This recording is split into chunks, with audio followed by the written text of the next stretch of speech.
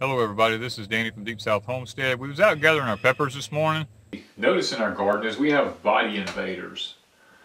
And we found these on the tomato hornworm. They're invading the body of the tomato hornworm. Now these cocoons that you're looking at here on this hornworm is called a brachnid wasp. This brachnid wasp actually comes and lays the eggs all over the hornworm. They burrow underneath their skin.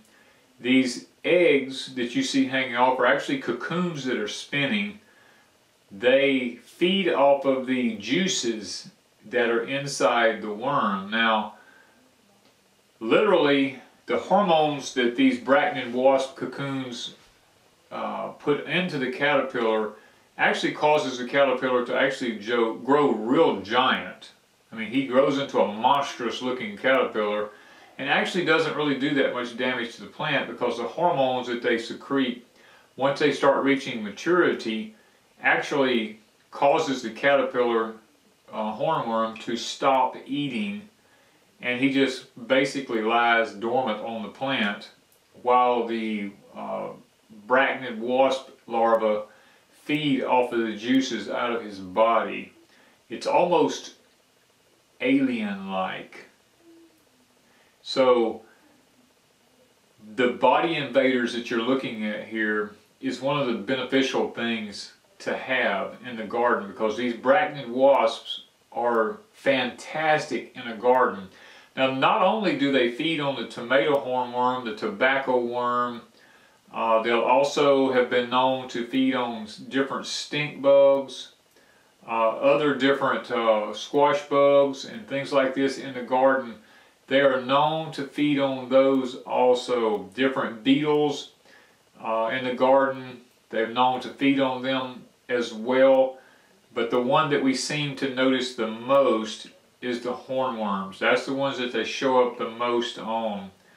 And because there's some 10 to 15,000 species of these brachnid wasps, it makes it very difficult to identify them a lot of times when you see them in the garden as being a friendly predator in the garden.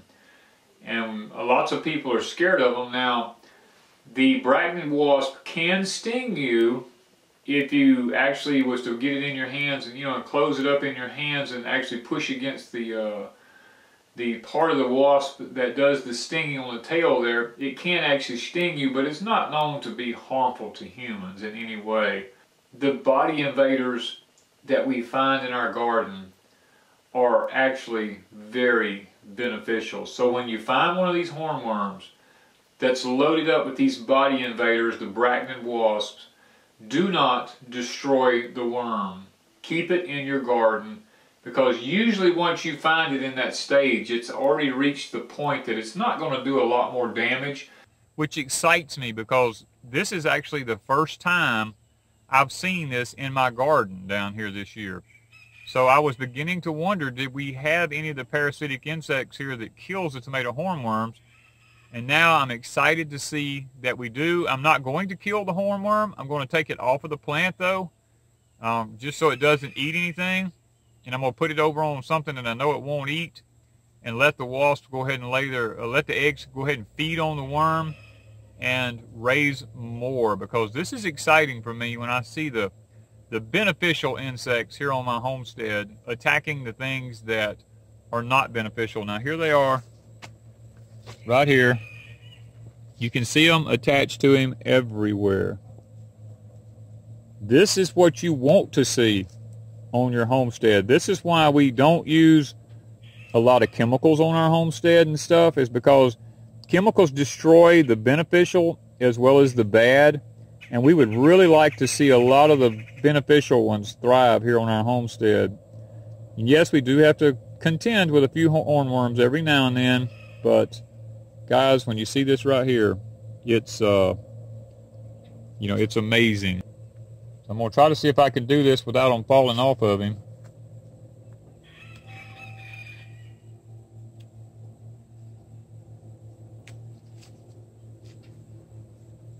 There we go.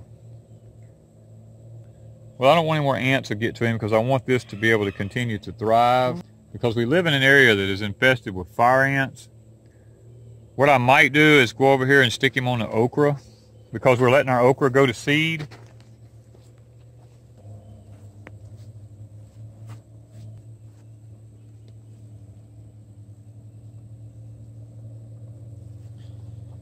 I'm going to put him on the okra and hopefully he'll just climb up. I don't think he's going to hurt anything here because it's not a plant that he thrives on eating. So we're going to leave him there and you know, just see what happens. I'll come back and check periodically to see if he's on this plant. But I don't think he'll hurt anything right there because he seems to be right at home hiding on it. So guys, remember, chemicals kill beneficial insects as well as the bad ones. So keep in mind, this is what you want to see on your homestead, is the beneficial insects attacking the bad ones. So thank y'all from Deep South Homestead.